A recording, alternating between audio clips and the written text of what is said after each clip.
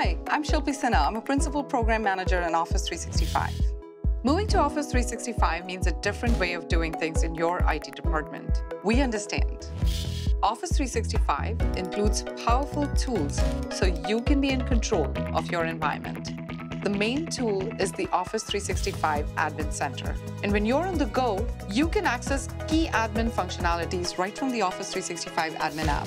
You can get your organization up and running in the cloud, register your domain, set up email, manage the service so everyone in your organization is productive with Office 365. Moving to the cloud shouldn't mean losing visibility into the service incidents. That's why the Admin Center includes the Service Health Dashboard. You also need to manage change for your organization. The Message Center keeps you aware of new and updated features and planned maintenance. And if you need more advanced service management, run scripts through PowerShell to automate repetitive tasks and access additional capabilities. And you can use Office 365 APIs to integrate management tools into your existing solutions. As an admin, you get to choose. And how are your users handling this move?